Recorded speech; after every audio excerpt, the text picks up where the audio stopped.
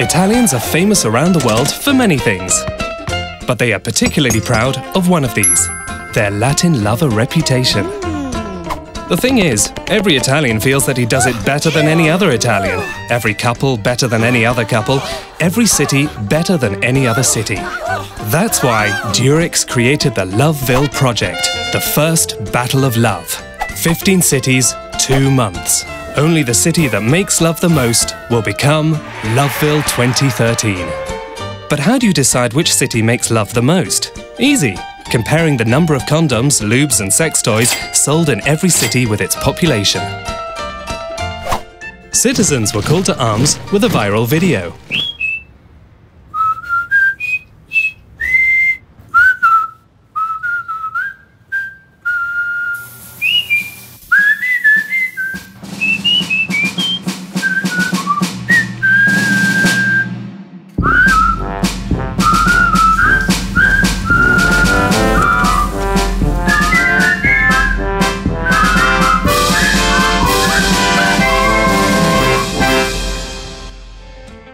Then, they were recruited with a print campaign,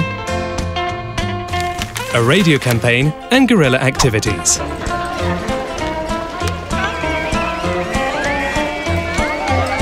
They participated on Loveville.it through an online game, a vibrant web chat and social media.